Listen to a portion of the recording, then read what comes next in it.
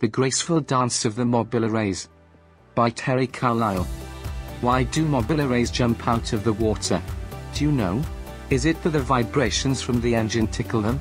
Or showing off for a potential mate? Possibly get rid of parasites? Or communicate with the other rays?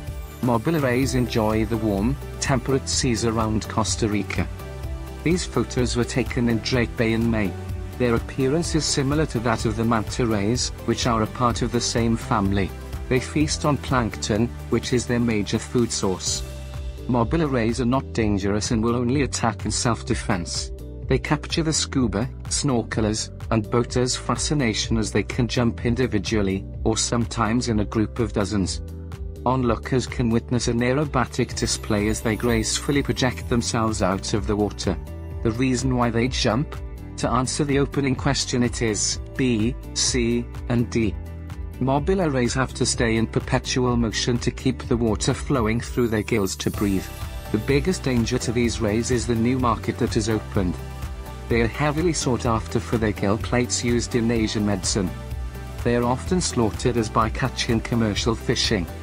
Organizations like mantatrust.org can be researched for more information about conservation efforts. More at howlermag.com.